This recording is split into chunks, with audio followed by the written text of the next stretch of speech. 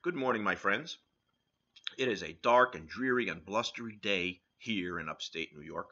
There's a fire going in the wood stove, and Toby is asleep in his favorite chair. I'm returning to Yeats this morning with one of his more popular poems titled The Wild Swans at Coole. The trees are in their autumn beauty, the woodland paths are dry. Under the October twilight the water mirrors a still sky.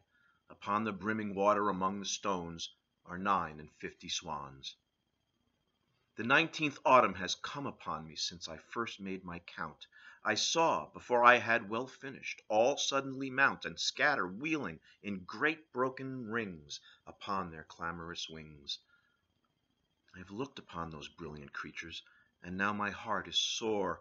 All's changed since I, hearing at twilight, the first time on this shore, the bell beat of their wings above my head, trod with a lighter tread. Unwearied still, lover by lover, they paddle in the cold, companionable streams or climb the air. Their hearts have not grown old. Passion or conquest, wander where they will, attend upon them still. But now they drift on the still water, mysterious, beautiful. Among what rushes will they build? By what lake's edge or pool delight men's eyes when I awake some day to find they have flown away? Thanks for watching.